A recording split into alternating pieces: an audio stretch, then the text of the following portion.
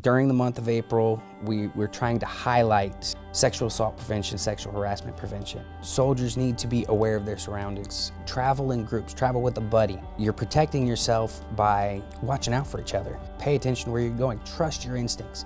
If it seems like it's an unsafe situation, get out of the situation.